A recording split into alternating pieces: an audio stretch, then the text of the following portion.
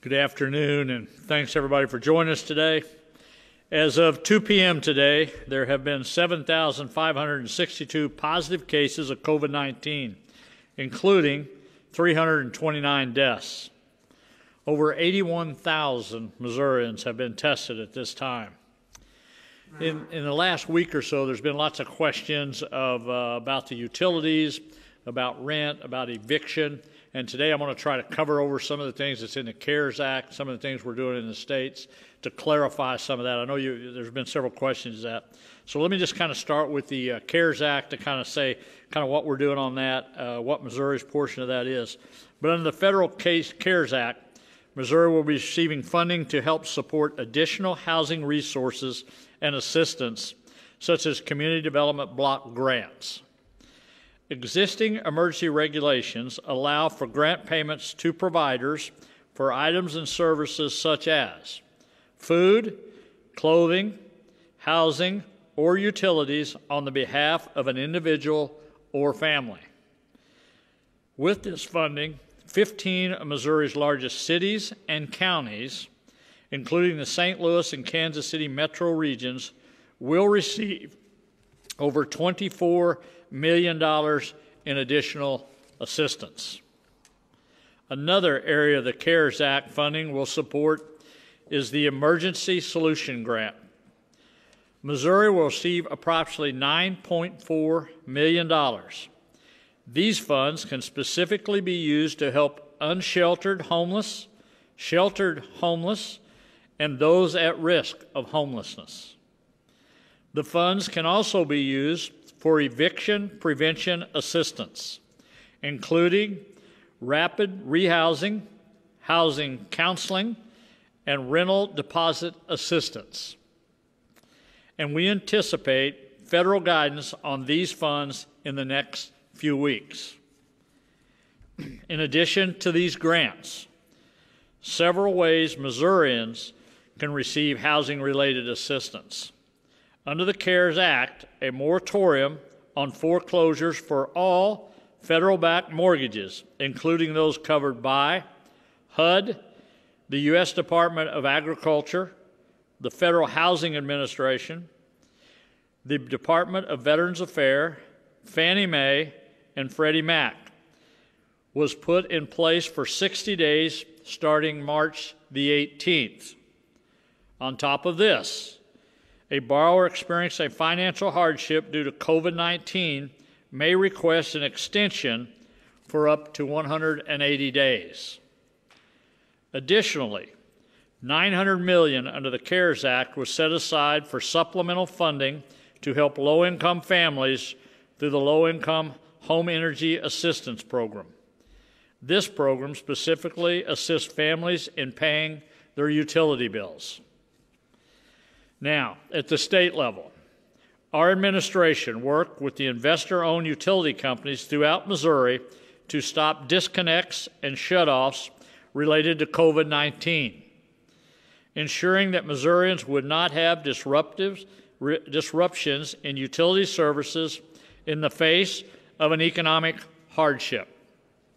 Further, under the direction of my administration, the Missouri Housing Development Corporation is working on guidance that will provide additional $9 million in rent assistance to individuals and families that have experienced an economic setback from COVID-19. And finally, on April the 1st, the Missouri Supreme Court and several judicial circuits announced that they would suspend or postpone proceedings that included eviction or foreclosure cases until May the 15th. Also, in addition to concerns and questions that have been coming up, we've also continued to get questions regarding schools, both K through 12 and higher education. And today, Commissioner Van Dieven and Commissioner Mulligan are here to give us an update. So first, I would like to ask Commissioner Van Dieven for an update on DESE. Margie? Thank you, Governor Parson. Good afternoon.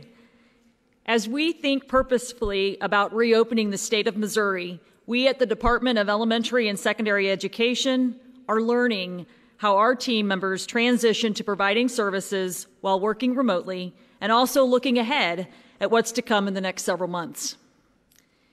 You may be accustomed to hearing our department talk about K-12 education, and many are not aware that the agency also houses vocational rehabilitation and disability determination offices that provide critical services to so many Missourians. Over the last 8 weeks, our vocational rehabilitation team members have served well over 14,000 individuals with disabilities each day on average while working remotely. That's nearly 100% of their normal workload, and our disability determinations colleagues working remotely have processed over 13,000 cases in these last 8 weeks, and that's about 90% of the cases typically processed. The leaders and staff members in these programs have remained committed to providing uninterrupted services to their clients throughout this time of uncertainty. And now back to K-12 education.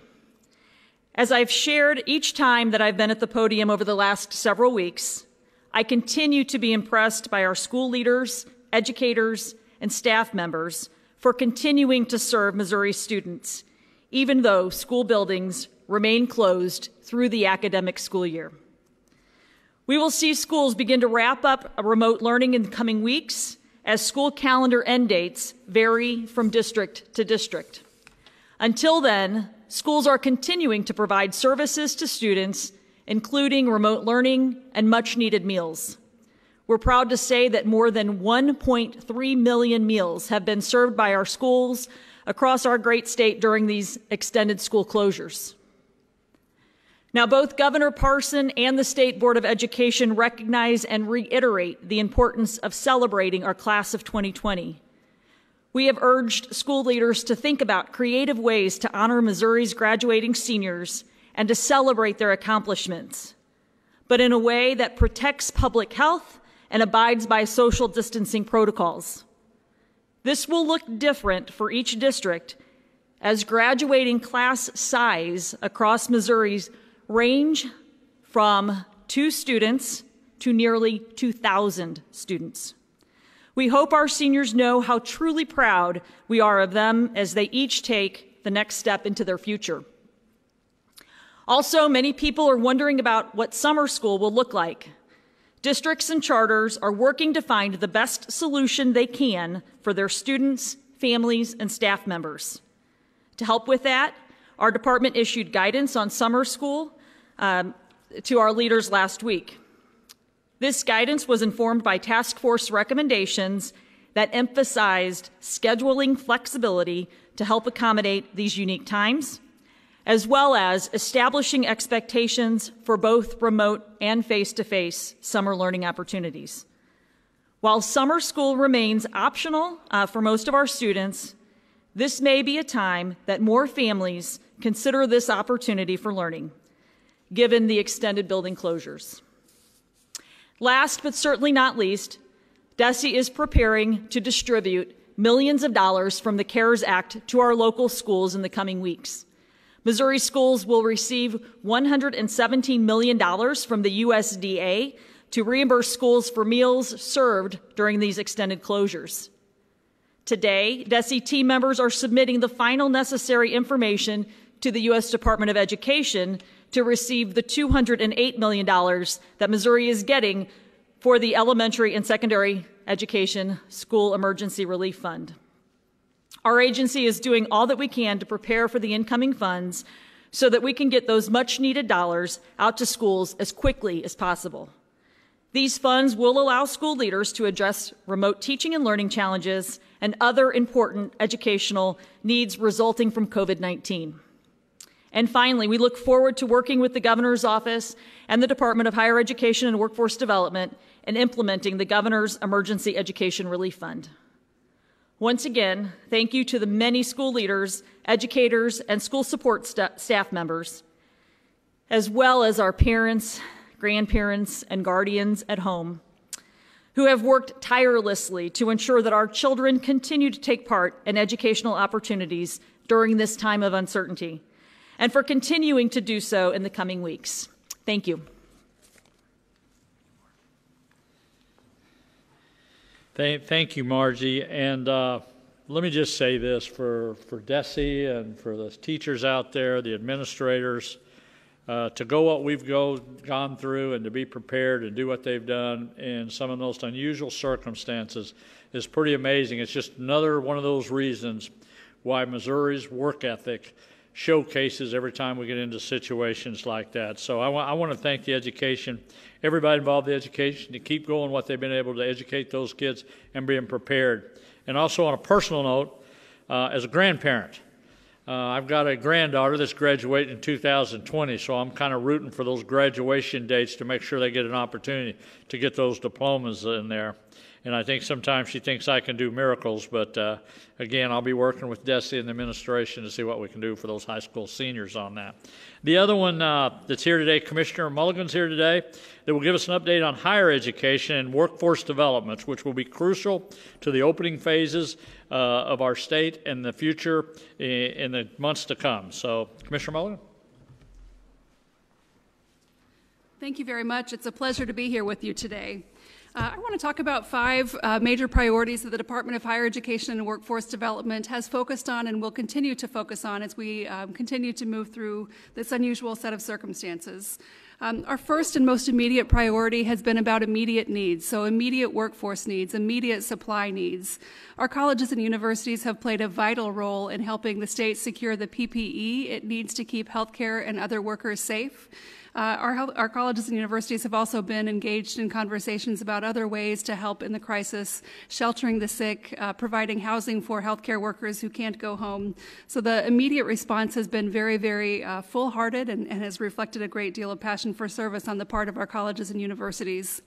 At the state level, we also have been really focused on making sure we have the workforce we need to respond to the unique needs that the current situation presents. And that would include examples like working with the University of Missouri and its extension and healthcare services to provide training to temporary healthcare workers who have worked in the alternate care sites around the state. We will also be helping recruit the workers needed for contact tracing as that becomes a more real part of every day of our lives. And so we're really grateful for the opportunity to meet these immediate needs. Other immediate needs that our colleges and universities have met has been supported by the CARES Act that the governor spoke about a little bit and Commissioner Van Dieven provided more information about. Our colleges and universities, both 2- and 4-year, public and private, have received funds that they've been able to use to help students directly. Half of the money that those institutions used had to be used for student help directly, and also to respond to other kinds of needs on campus as a result of COVID-19. And so that would include everything from setting up laptop libraries that students can use when they don't have access at home, to buying hotspots, to doing professional development around online education. So our colleges and universities have been very hard at work to make sure that their students' spring semesters can continue in a new format, but with instruction uninterrupted. We're also focusing on the future of the Department of Higher Education, so transitioning from the immediate crisis to thinking about what comes next. We know that economic recovery is going to be a topic at the front of everyone's minds, and we're looking forward to contributing to that conversation. Our priorities in this area are making sure that Missourians have an opportunity to skill up and get the help they need to get back to work, that students will get the support they need, not just in this spring semester, but over the summer, the fall, and beyond. And we also want to make sure that the public workforce system emerges from this crisis stronger, more resilient, and more accessible than it was at the beginning. And the same true for the higher education system. This is an opportunity to really rethink the way we do our business, and we're excited about this conversation. Last but not least, I would be remiss if I didn't mention that the last of our goals really focuses on making sure that as a department we emerge from this stronger, more cohesive, and better prepared for the next major disruption. I think like a lot of communities around the state, we have learned a lot about each other as we have shifted to remote work, but the thing that's been most clear most consistently is the passion with which the people who work for our department serve the citizens of the state of Missouri. They've been absolutely unrelenting, and I am grateful for the service they have provided. So please stay tuned. We're going to have a lot more to talk about in this space as the months progress, and thank you for being here today.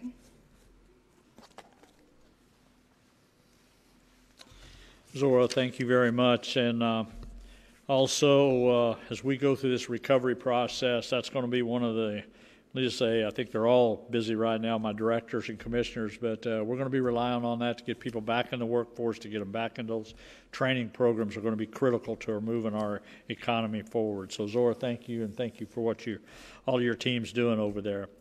Let me also, Director Lindley Myers is also here today to give us an update on the Department of Commerce and Insurance. Director?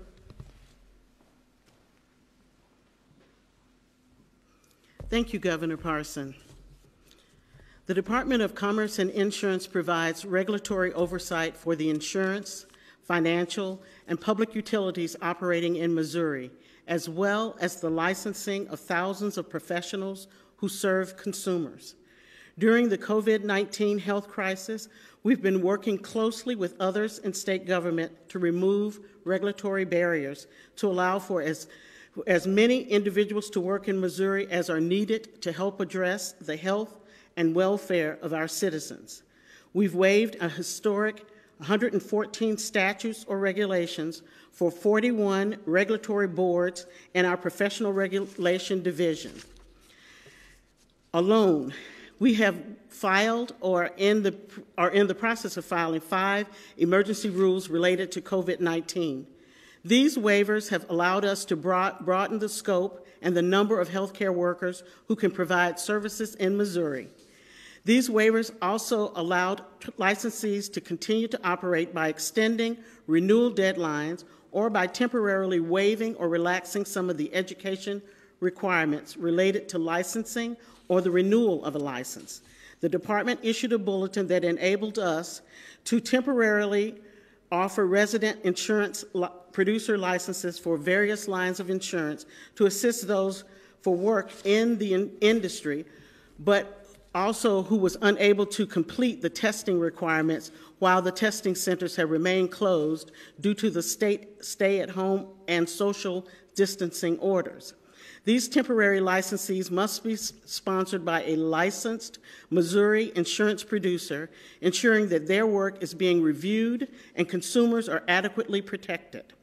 This temporary license allows individuals to start working, and to date, we have over 80 of these temporary licenses issued in Missouri.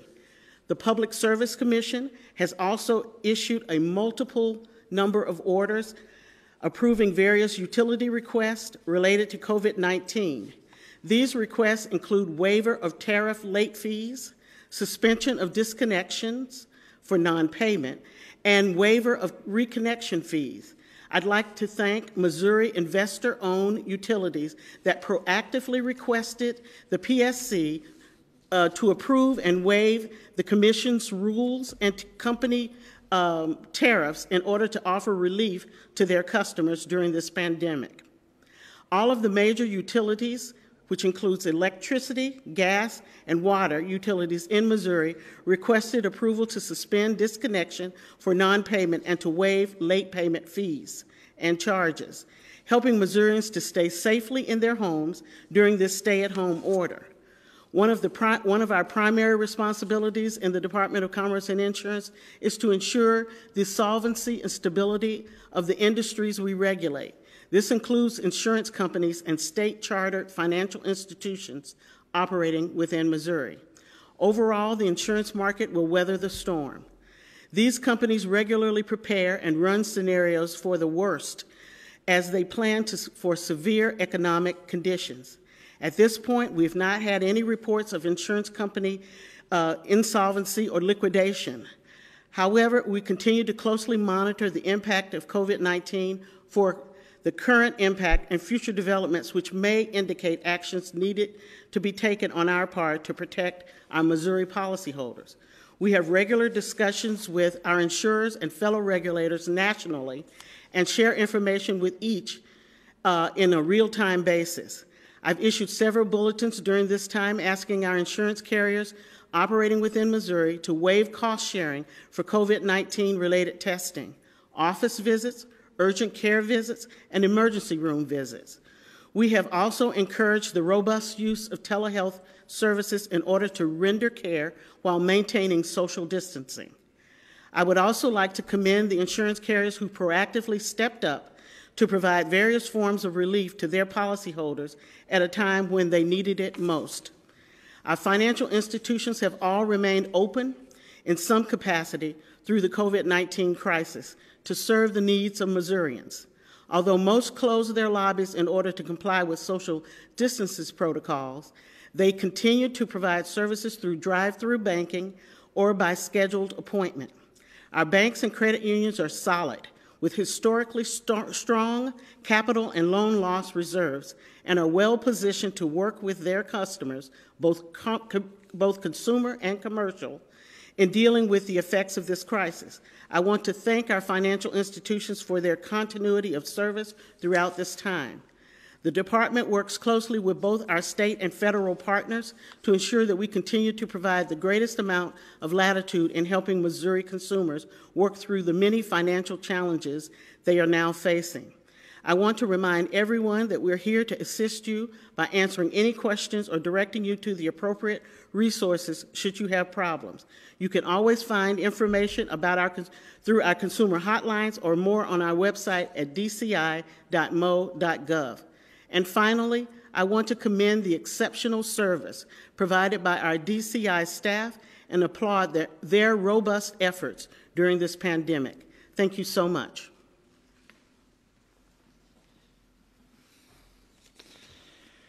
Laura, thank you very much. Thank you for what your department's doing. And as you was talking through the regulatory part of this, I think as of today, we've probably waived probably over 450 statutes, regulations, policy that we've done. And I think one thing we're learning from that also, we hope the legislators pick that up in the time to come and maybe really think about maybe making sure a lot of those maybe or don't go back on the books. I know my directors get nervous when I say that, but the reality of it is we have a lot of regulations out there that's really sometimes hampers business. So with that, let me just finish up here. With May the 4th just a few days away, I want to remind Missourians how important it will be to continue social distancing throughout the reopening process.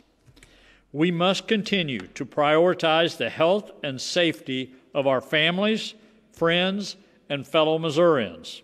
So remember, use common sense, and most importantly, follow the social distancing guidelines. We can do this, and we will succeed. Thank you, and God bless. Kelly, let's open it up for questions. Also, Dr. Randles is here today. Director Carson's also here today on any updates you might from them. So, Kelly? Okay. I want to start with Commissioner Van Diemen. All right. Do you have any questions for her? So, Commissioner Van Diemen, questions for her? Okay. Hi, Commissioner Van Diemen. I know you said that you encourage school districts across the state to do different things to maintain social distancing. There are a number of school districts who are talking about doing in-person graduations. Do you have any reaction to that? Yeah, I think that's really why I included the point that our class sizes look vastly different across the state. If you have a graduating class with 2 students, it might be very appropriate to be able to do that in person. 2,000 makes that quite challenging, and so districts are exploring lots of different opportunities. But the point for us is to make sure that we are recognizing that class of 2020. Some are talking about extending it into a later time into the year, and I think anything that we can do to support our school leaders in those decisions will be really important. Hi, can you just clarify the money part that you talked about? You said $117 million is coming for meals, and then 208, is that separate? That is. The 117 is coming from the U.S. Department of Agriculture, so USDA for school foods. And then the $208 million is coming through the CARES Act, and that's specifically to the elementary and secondary school relief fund. And what will that pay for? So 90% of those funds will be distributed through the Title I process to our school districts, our LEAs and charter schools directly. And I want to make this note, which might not mean a lot to some, but it certainly means a lot to our school leaders. They are distributed through Title formulas, but they are not Title dollars, which means they have a tremendous amount of flexibility. They're intended to really assist during this time of crisis for COVID-19. What do you imagine it'll be spent on? I think one of the big things that we're seeing right now, to be very clear, is this digital divide. Very concerned about the fact that the inequities that we're seeing for our students are exacerbated during this time of separation. And so we need to make sure that all students across the state have opportunity for success and have access to those resources. So that's one. There's a few others, a lot of different supplies, different travel routes,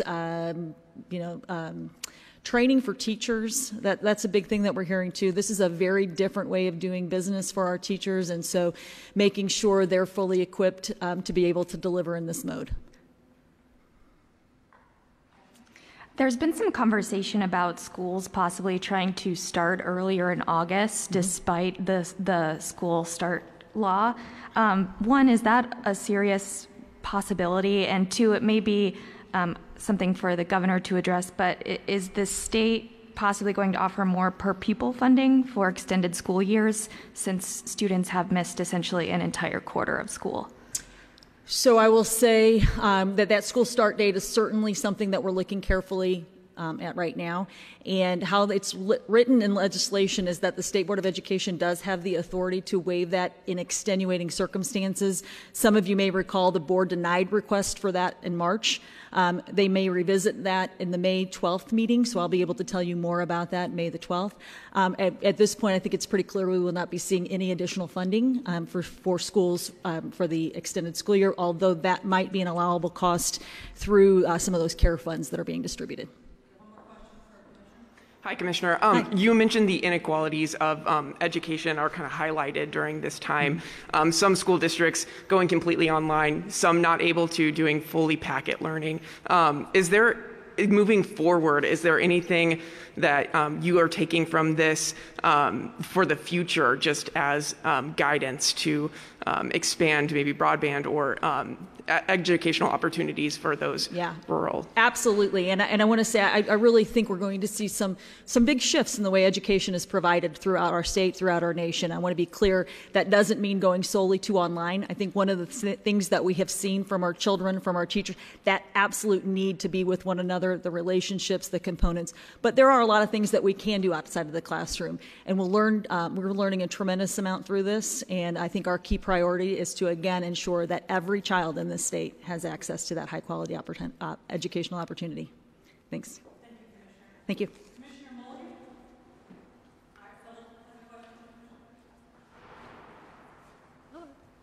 Hi, Commissioner. Hi. You mentioned that the department will be helping with recruiting for contact tracing. Did you mean, is that department workers that will be doing that tracing, or will you be recruiting outside people to do that? Sure, we'll be recruiting outside. One of the things that's happened in this situation is a lot of people are working in things that are adjacent to their day job, but they're helping in ways that may be new. So we certainly will be working closely with the colleges and universities, schools of social work, and other kinds of professions that are closely related to contact tracing to recruit people to work in that occupation, and we'll also be working with other partners throughout state government. Thank you.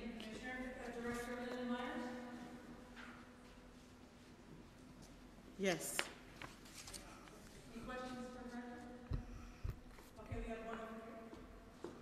Yeah, I don't know if this is for you or maybe the governor to answer. Forgive me for not knowing exactly the jurisdiction on this, but because the Defense Production Act was evoked to keep these meat packing plants open, are these folks available for any kind of workers' comp or special protections on the federal level if they get sick? I'll pass that on to the governor. Okay, well, I do have one for him. Well, go ahead. We ready? All right. Now the question was on the workers' comp on the people in the meat processing? Yes. Is that what it was? Yes, if they get sick or ill, are they allowed any special protections under the Federal Government Production Act or because of evoking that act? You know, I don't know. I would have to really look at that and see what the guidance of that is. But my guess would you be treated like any other employee any other time. Basically, that's just saying those businesses have got to stay open. We've got to keep the food chains moving, is what that guidance was. But I don't know the exact guidelines of that. But I would assume it would fall under anything that you're on the workforce that you may have, as whether it's an injury or whatever it might be. So that could still possibly qualify as normal workers' comp? Yeah, I would think so. Whatever cause would do that. But again, you're talking about the coronavirus that's been here for 50 days that we know of, much like other symptoms. So I'm not sure what the federal guidelines are of that. I just have to look and see. Okay. All right. Okay. Governor, as May 4th is soon approaching and businesses will be opening, is there any guidance the state is providing for workers who don't feel safe returning to work or don't feel comfortable? Well, I think the one thing is, when we open the state up, if they got to go back to work, if their boss calls you and the business owners calls you, go back to work, you got to go back to work. If you don't feel safe about going to work, you always have the individual right to stay home as an individual, just like you would in today, whether you decide to go to work. But look, these businesses are going to go back up, and the employees that are going to go there are going to have to go back to work. And I think that's one of the things that as we move forward, I think that's going to be a gradual the way we open up business. But no, employees, if your boss calls you and tells you got to go back to work, you got to go back to work. When you mentioned the CARES Act funding regarding the rent and evictions, any idea when the state will be receiving that money, or maybe we've already received some of it, or when the cities can expect to receive those dollars? We're working on all that right now. We've got a team of people working on it. My staff's working on that, and there's probably an answer for that, but I don't know right now as I stand in front of you. But I know there's still guidance coming in every day on how to spend this money, and money coming in all the time. So again, I just want to stress to you, we're really on the clock when that money comes in for whatever program it goes to. And if we got that in the guidelines, we're trying to get it out the door as soon as we can.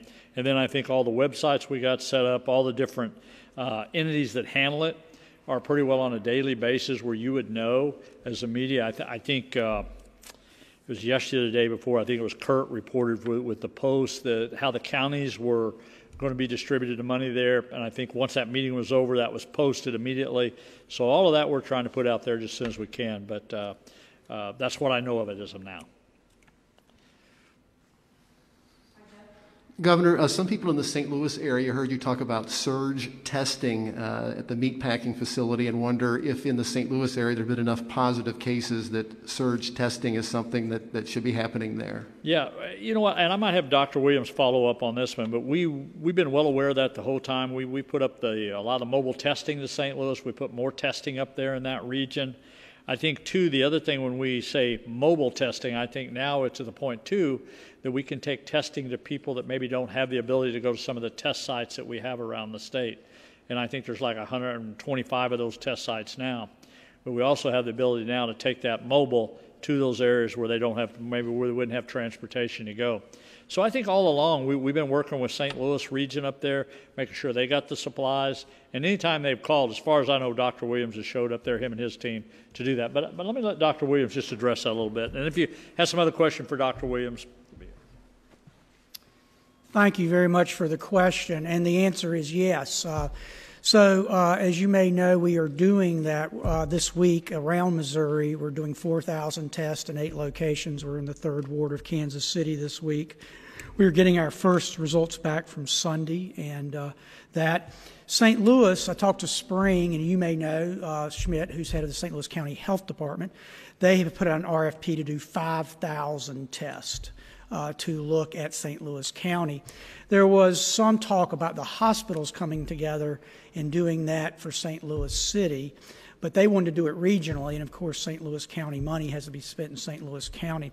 So texted yesterday with the mayor, Mayor Cruson, and we very much are looking at going in as we have these other places now that we know the hospitals aren't going to do it, and doing that surge testing in St. Louis City in areas in which we think we haven't as much robust testing, in areas of which we've established vulnerability.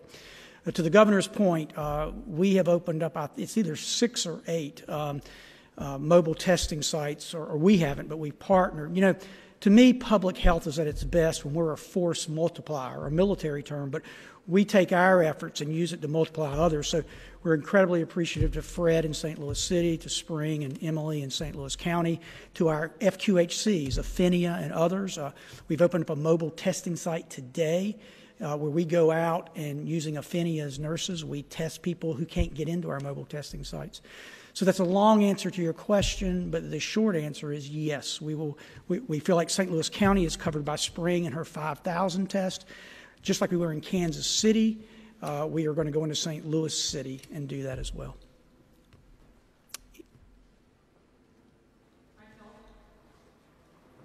Dr. Williams, with the box-in strategy for containing outbreaks in the future, given the delay between infection and when people start showing symptoms, how do you address that portion of it? How much time do you have once cases are identified to actually contain it?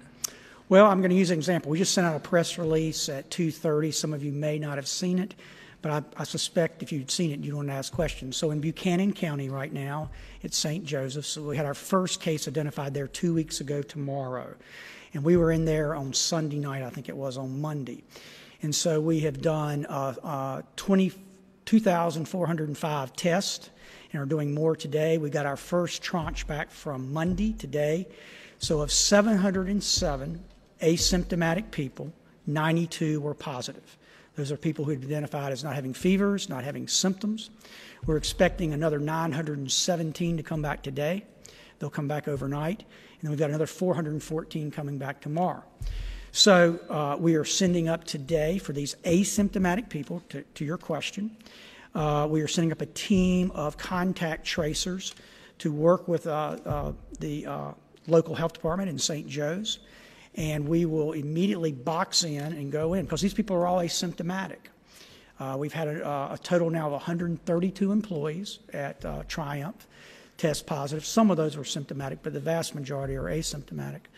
So in this case, we were on this within 2 days. We've identified 92 asymptomatic people already, and that gives us a tremendous power to go in and do contact tracing and isolate that. I cannot thank enough the employees for what they do. As the governor said, they are vital to our food chain. So we thank them for what they're doing, and we thank them incredibly for letting us test them. I think the testing rate, like I said, we've already done 2,430, I think, and there are only 2,800 employees. So we're incredibly appreciative to them to give us the information to help them. Can't say enough about Mosaic and Northwest and our elected officials up there. I've been in conversations with the mayor and the presiding county commissioner today.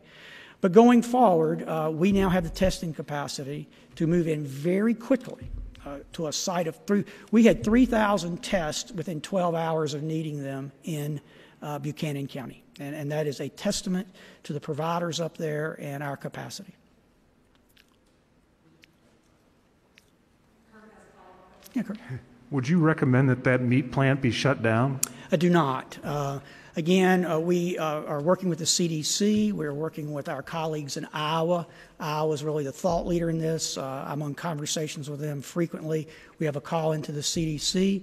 At this point, you've got to remember the vast majority of these people are asymptomatic. We expect more to come back. If you look at our trend line, we think there will be more in the 917 tests that come back today and the 404, I think it is, tomorrow. But at this point, we will do what we do in public health, which is epidemiologically, contact tracing, isolating, quarantining, and identifying those.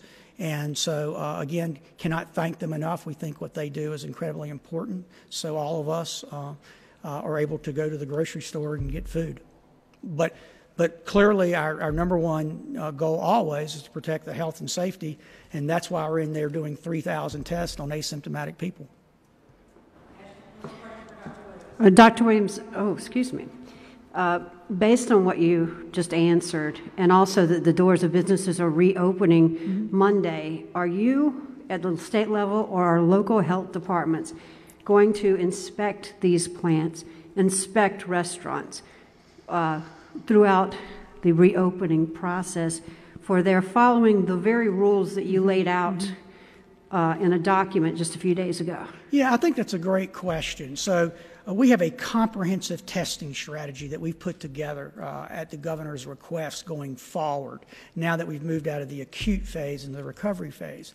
And so one thing we're looking at, again, our local health departments always inspect restaurants for the things you're talking about, but I think what you're really talking about is COVID-19, if I'm not mistaken, right? So as we look at our vulnerable populations, long-term care facilities, meat packing plants, certain areas, one thing we're very much in the process of doing is to look at what sentinel testing would look like and surveillance testing, where you would just go in periodically similar to what kind of Iowa was doing with meatpacking plants, and just do type of preventative testing and looking at exactly what you're saying. So that's very much on our mind. We're looking at best practices across the country, and I would say that if you ask me that a month from now, we probably will, in fact, have implemented that. I'm actually asking about adherence. If you laid out rules for what restaurants should do, spacing, protection, yeah. I'm sorry. adherence, even on the role of the meatpacking plants, because we're obviously workers reporting that they're not keeping distance, that they are having interaction, that they are exposed. Well, that gets back to the point that, they're like being a doctor, when I examine a patient, I have to be within 1 foot. So I can't be spaced in that situation. And we've made allowances for that so that you wear personal protective equipment, you pay attention to symptoms, you use hand sanitizer. So there will be businesses in which you cannot stay 6 feet apart. That's just the way it is. But as part of our order on Monday, we recognize that and make sure that if you're going to be within that 6 feet, that you follow those other safety measures. But how do you ensure that they will? Well, again, I think, like so many things, people report violations when we regulate a lot of industries. And then for our local health departments, they will go in and do their normal inspections. And in our normal regulatory world, so much of what we do is based on people reporting people when they don't do what they're to do, and then we investigate. In a small town, I don't press on this, but on a small town where businesses and everyone are, know each other, do you expect people to report? And those tests, those inspections, I understand, are annual. Mm-hmm. They might be biannual or annual. Right. But I'm not talking about when there's like you said, a major health issue. You know that there's one. Yeah. How can you ensure that they're going to follow your rules? Well, I think as the governor has said, I think it's in the best interest of businesses to practice safe practices. I think for the vast majority of Missourians, they're not going to want to frequent or go to a place in which they think their safety is being put at risk. And as the governor said, COVID-19 will not disappear on Monday. So that if I was running a business, and I know the governor's been a small business owner, I would want to make, and I was, I guess, for a long time with my own practice, I would want to make sure that when patients came into my waiting room, there weren't 30 patients in a waiting room designed for 10, because I think they would say, wait a minute, this isn't safe. So much of this is based on businesses doing the right thing for the people who come to their businesses. But thank you.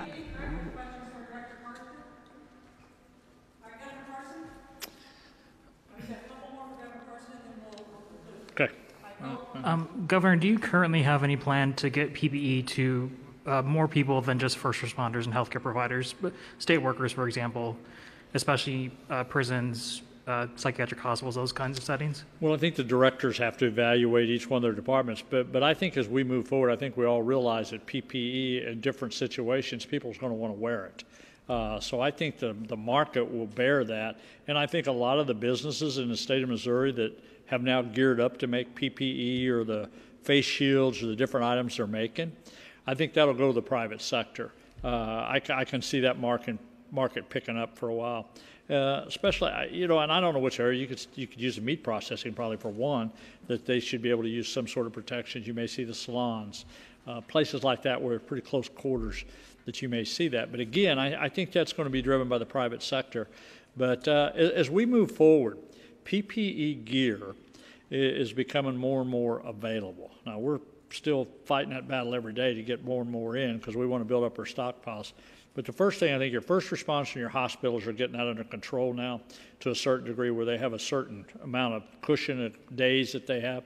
And then I think we're just going to build from that to where the private sector will go. But again, that's going to be private business, and I think that's going to be driven by the business owners, the employees, and the customers. Are there places in the state budget that would allow, for example, the Department of Corrections to purchase N95 masks for employees? Or? Yeah, look, I don't know what money's in the state budget other than I know there's 30-some-odd billion in there, but I do know this. If we need to do anything to protect our employees in the state, we're going to protect our employees in the state. And if it's a matter of supplying PPE and we think that's the direction to go, we'll make sure and provide that at the state level. Let me make a comment on, a while ago, it was talking about testing again, and I just want to stress this point when Dr. Williams was up here. You know, Monday we're going to open up the state, all across this state to open up the businesses. All the testing procedures we're doing today, I want to make sure everybody's sure we're going to continue to do that, only we're going to be doing it on a larger scale as we ramp that up for that whole 30-day process. So when the question come up earlier about St. Louis, all of that we're going to track. Just because we're open up on Monday doesn't change anything to do with our model that we're using for the state of Missouri with the dashboards we're using. We're still going to collect that information every day so we really can get a good view of what's going on wherever you're at in the state of Missouri and know how to deal with that if we do have those hot spots. So. There's been some confusion from residents who live in the Metro East regarding they live in Illinois and they work in Missouri. When Missouri opens up, which order should they listen to? The stay-at-home order in Illinois that was extended, or should they be coming to work? Yeah, they should be coming to work. I'm not sure what the Illinois order is, but I would assume maybe they don't have any non-essential business, or maybe they're not working at all in that state. But if you got a job and you're in Missouri, and again, your owner calls you and says you need to come back to work, you need to come back to work. All right, thanks everybody again. Thank you.